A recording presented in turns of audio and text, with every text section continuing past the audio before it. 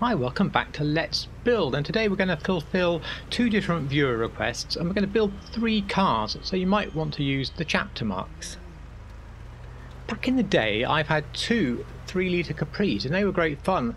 I had friends with Scirocco's. I've had a Nissan 200 SX, which is what we call the Sylvia in the UK, because you don't want a car named after your great aunt. These are all cheap, affordable coupes, but they don't seem to exist anymore. Everybody's been told they have to sit 3 inches higher up in a box, otherwise they'll die a flaming death. So we don't have those sort of cars, unfortunately. And cars like this that Toyota made, the AE86, a fantastic rear drive affordable coupe.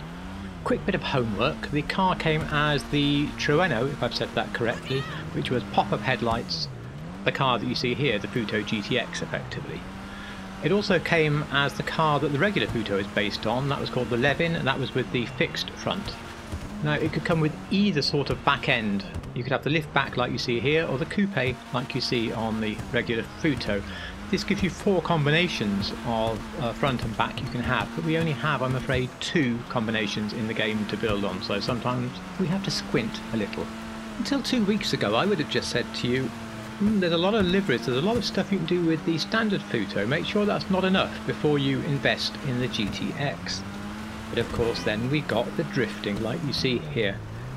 And with that raises the GTX way above the regular car, in my opinion, almost infinitely above.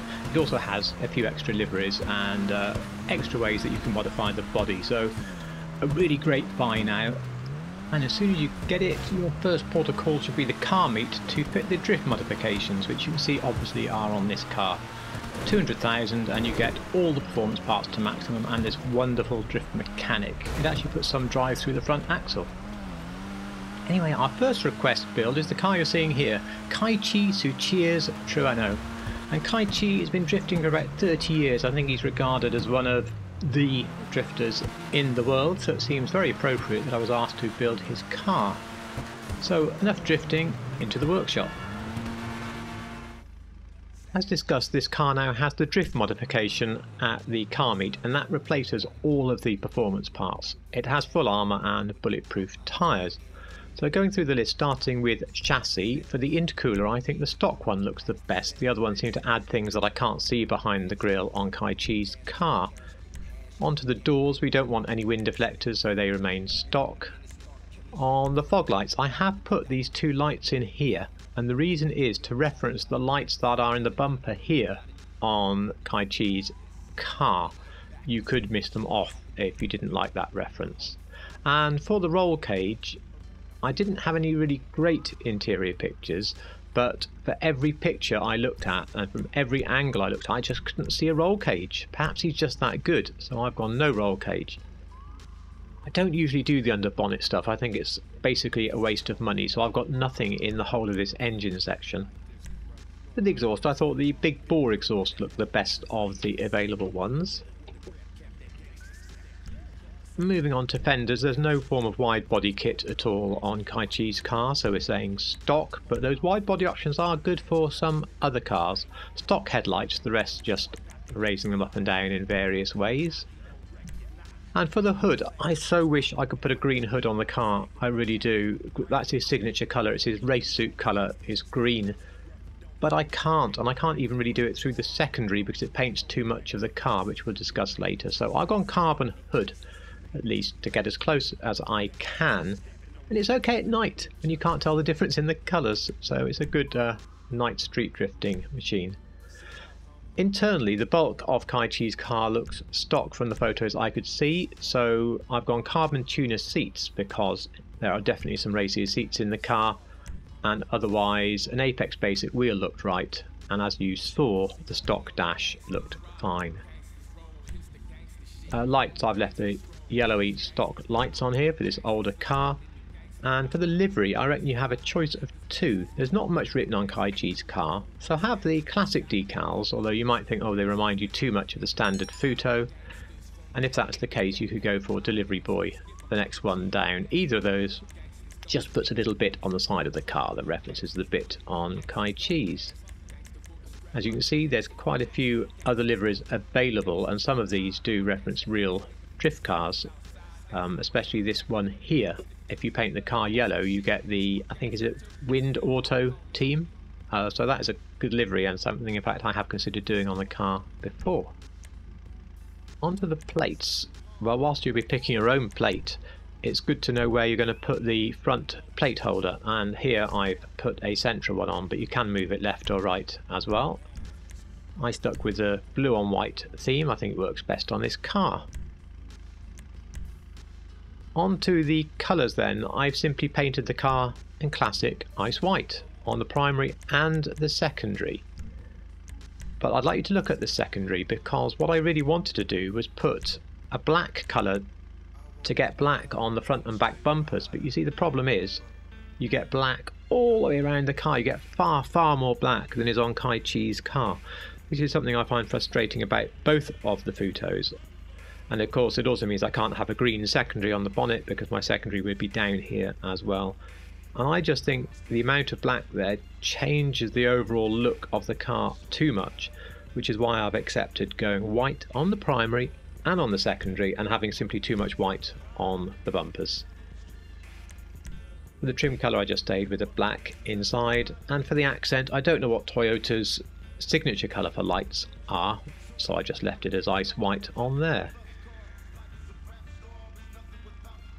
Now what you see me doing now is I'm going to put on a crew colour, which is pure white, and it's not necessary, to be honest, to use pure white with this particular livery, but you'll see why I'm using it on a later car, and I just thought I may as well put it on here.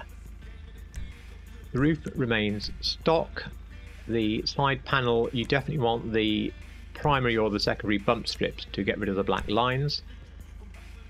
And for the skirts, when you look at Keiichi's car, the front splitter is lower than the skirt, and so I think the stock skirt works perfectly. The spoilers, the high lip spoiler is really close in design, so an easy pick there. Couldn't see any sun strips on the car. The suspension, all the Futos sit really low, and so stock suspension is already fine for this car. If we move on to choosing the wheels, took a while, but you have to remember that we do not have a high profile tyre with a very thin tyre wall on, like that for example. So we know we're looking for the higher profile tyres, which are lowrider, muscle, tuner, the first part of the street category really, as we're not going to put an off-road tyre on. So that restricts where we're going to look, and I've chosen these 5-star wheels out of the muscle class, and I do think they're the closest. We have the chrome ring, we have the 5 spokes. I think they're a little bit broad, but overall this to me evokes Keiichi's wheels by far the closest. Why for any discontinuity I recorded this bit the next day. I missed a bit out. Anyway, there's no tints on the windows. We don't need any window spoilers. Nice to see they're on there though. And lastly, bumpers. I don't know why it's at the end. Well, with the front bumper, the stock one is simply not deep enough. The drift bumper is pretty good, and you may well want the drift bumper, but I was so anxious to reference some of the black on the bumpers of Keiichi's car that I actually went with this attack bumper. It's good, but you do get those support struts. So I would say drift bumper or attack bumper, you choose. All the bottom half are for the wide body kits anyway, and a stock rear bumper. And that completes the build. Our next request comes from George W. Bush, and I was honoured that the next president of the States would write to me asking for a build, but there we go, I'm sure it is him. I do have my regular Futo with everything to the max, but I just rebuilt that as a real-world drift car, and I didn't want to take it apart, so I just picked this one up from the street and then did the mods. But you can pretend it's all to maximum, can't you? Starting with the bumpers, we're going retro racer kit, which is great. It gives you the full wide body. I mean, you look at this, a car that used to cost I think £9 and is now free to be able to have those. There's a number of rear bumpers on the car, but the Turn 14 one is not particularly deep, so I've gone with stock. I think you could perhaps think maybe about custom, but don't go any deeper than that. As discussed with the previous car, we can't paint them black, which is most frustrating. The Turn 14 car has a side exhaust, as you can see on the left photo, so they're all wrong. I just went with the stock exhaust. I don't see the point in having a massive pipe when it's in the wrong place. It has 4 plastic bars on the grille, same as this one, so that's perfect. So black grille there, and stock hood. I'm skipping the livery till later, with the plate being up to you. The car is simply painted in a classic ice white on the primary and on the secondary, and the same limitations around the bumpers and the same frustrations apply as they did on the previous car. If you didn't watch the previous car, I would like black bumpers, but I don't want the middle of the lower part of the car to be black as well, and in fact the arches in this case, that would just look terrible. On to roll cage then, and I could definitely see one in the car, so we'll take the roll cage and chassis upgrade. The roof will just be stock, although you can have one single roof spoiler even on the standard car. Custom skirts seem to work here because I want it to be level with the front splitter, and I think I need that bit of extra depth here to get it level. But you will notice there's quite a step up to the rear bumper on the Turn 14 car. So that looks about right there.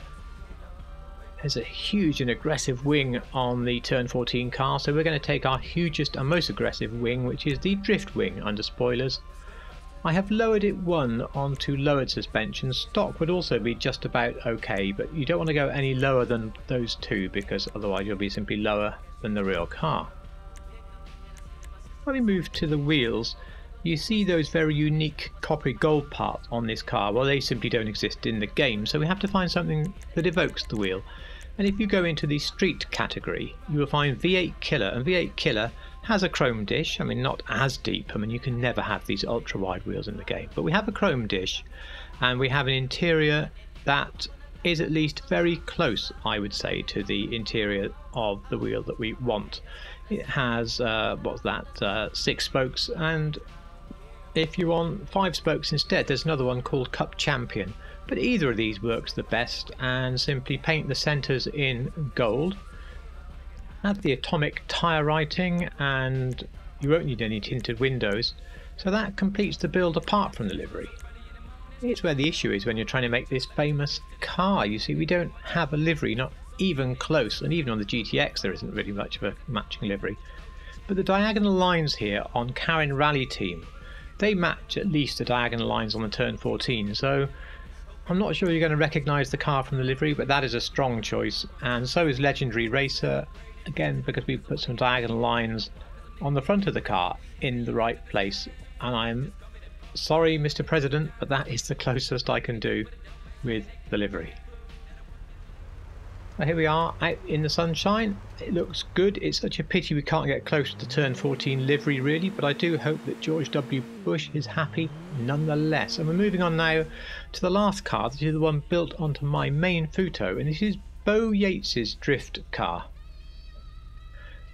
I'm showing it you before we go into the workshop. There's something you need to see on the roof, and I hope you can see that. It exists on other panels of the car as well, where the white of the livery is clashing with the ice white paint. Now we're going to resolve this in the auto shop, but the lights in there are too bright when you get to the workshop part, and you won't be able to see what I'm doing, so that's why I'm showing you here. Also, apologies, I've used this car for the outro, and I filmed the outro before I corrected the paint. My car is maxed on armour, bulletproof tyres and all performance parts. On the bumpers, the custom front splitter is pretty much a dead match, and on the rear bumpers all we need is stock. The exhaust, I've gone for the titanium tuner exhaust. You could go for one or two of the other ones as well, but it does have a large pipe out of the back. Black grille, like the previous car you saw, is a really close match, not perfect. And a carbon hood, because I wanted to get as much black as I could on the hood. We're missing some of the black from the livery that I would have ideally liked. I noticed when I filmed the outro it's got xenons on. I slightly regret that. I think they should just have standard yellowy lights, and I probably should have changed them back here. For the livery I picked Rolling Dude number 7, which is quite different but also quite the same, if you see what I mean. You need to squint quite a lot, but while we're squinting of course do note that the car here is a coupe and the real car is a liftback, so yeah, squinting is the name of the game. I put a red number plate on to go with that sort of livery. Well, you've seen the clash using classic ice white for the secondary and the primary colour, so I'm now putting on the crew colour of pure white. I'll put the hex in the description, and that is the same pure white as the livery, and all those annoying little bits then go away. I would say if you can't do crew colours, this is probably not the livery to use. Pick one that doesn't have any pure whites in it. We want the roll cage and chassis upgrade. I can see that inside Beau's car there. Stock roof, and for the skirts, custom skirts, because they are quite low as you can see on the real car. The spoiler, the ducktail spoiler, looks really close. I like that one very much indeed, no problem there. On the suspension, same as the previous two cars, either stock or lowered is roughly where you want it. I've left it stock. And onto wheels, where of course we can't have again the awesome wheels that are on the car, so we're looking for signature things such as the very deep ditch with a couple of ridges running round that ring and a sort of meshy interior, and the closest I can get to those is the Cosmo Mark II from the street category, painted in gold. Of course they're not as impressive as the real car, but they are close. Add the atomic tyre writing in white and leave the window tints alone, and that is the build complete. There we are, 3 real world drift cars in one video. Please let me know down below firstly what you thought of the builds, but perhaps almost more important, 3 builds in one video done in this format. Is that just too much? Is it too long? Did you use the chapter marks to just skip to the one you wanted, or what? I'd just like to know that. I know I'm behind with a few requests, but loads of them are already filmed and in fact uploaded to YouTube now. I had a mammoth day on it yesterday, so they'll be popping out one a day over the next few days. If you like what you've seen, and if you got even far enough to hear my request, I would love a hit of the like button, and of course a comment would be appreciated, and a subscription if you like real cars in GTA. If you're one of the hardcore who's got this far, well, thank you very much. Put the code word GT86, or you could use GR86. They are of course the modern versions of this car, and thank you Toyota so much for making some of these cars, even if the UK allocation did sell out in a lot less time than this video took to watch. I'd better be off. Happy New Year. Thank you so much for watching.